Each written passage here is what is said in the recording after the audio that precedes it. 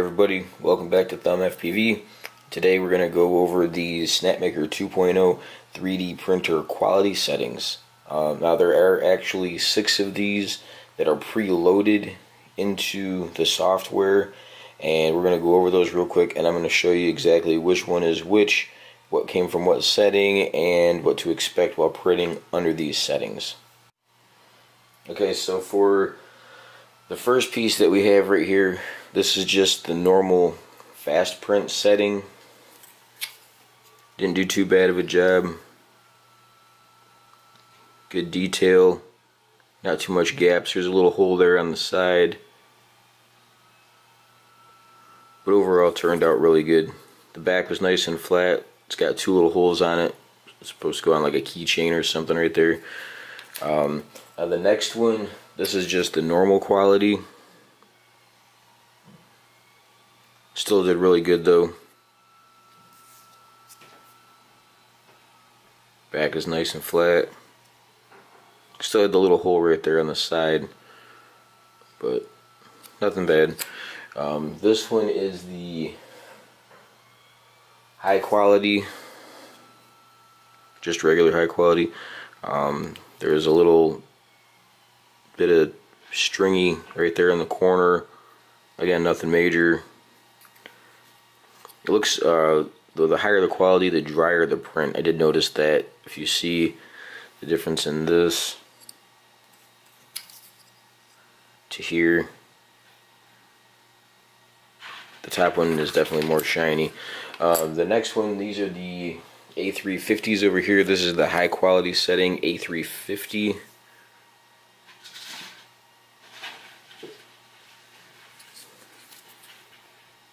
You see the back on it's a little bit different.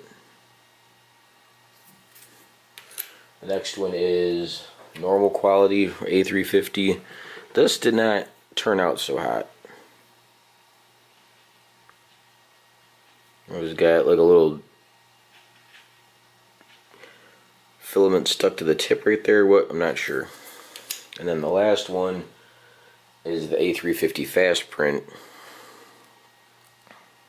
Something else, reflecting on one of my other videos after pulling this up, I did notice that from fast print to fast print, they are the shiniest, and then the high quality kind of seems to go dry or whatever.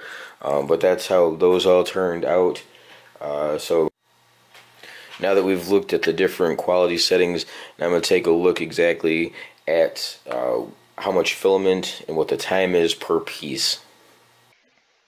Okay, so here in our software Snapmaker LUBAN program we have, this is where you're going to find your print settings. Here's your profiles.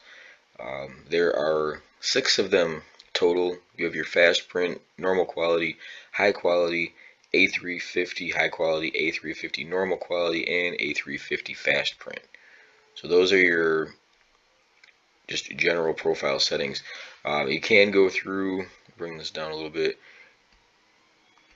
change one to the other. It will change the settings within the profile. Like if you see 0.16, 0.2 initial layer line width is 100 for normal quality, you go to fast print, it does change it a little bit. So, and while you are using these top settings right here,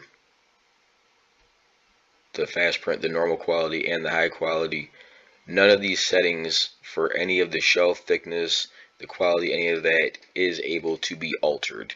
So if you want to be able to alter these settings, you have to come down here to the A350, and then now it'll give you the options to go through and change whatever you want to change. Okay, so the piece that I'm working with here that I did for this video is this small Harley Davidson emblem over here. I'm going to hit generate G code so I can get some information on it. The total length on this is 0.8 meters. The total weight is 2.5 grams, and it estimates that it takes 23 minutes when doing this on the A350 high quality. Okay, so that is not. I guess this is just a suggestion. That's not how long it took for the A350 high quality. This piece actually took 37 minutes and 15 seconds. I did go through and document all of these. The fast print. Let's see. Hold on. Start this from the top. Fast print. So we have to go back through and regenerate the G code for this to take effect. Okay, there we go. So it's at 17 minutes. I'm going to go ahead and close these windows so we can see all of this together.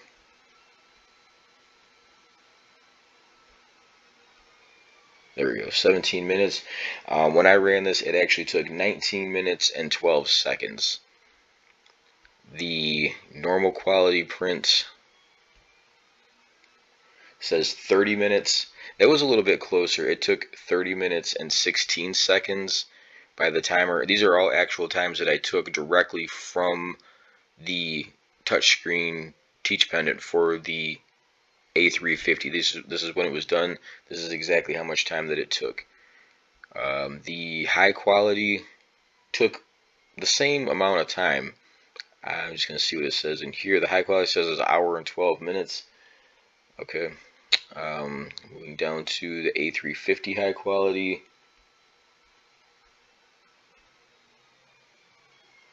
Said that it was at 23 minutes work time on there.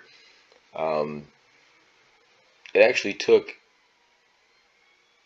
like over an hour and 7 minutes, and I don't know why. The normal quality on this, when I ran it, was an hour and 48 minutes, which was way high. I don't understand why it took so long.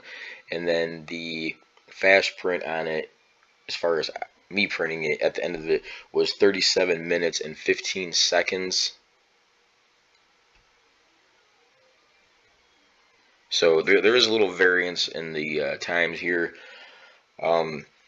Overall, for what I showed you, though, from piece to piece, I don't really see, unless you're working on something super fine that you feel the need to, you just have to like have just the 350 settings for, without being able to toggle them. I don't know why. I'm not going to use them very often. Are they nice? Yeah, they're not bad. One of them did have a couple imperfections in it that the regular settings did not. Also, on average, the original settings took around half of the time. So,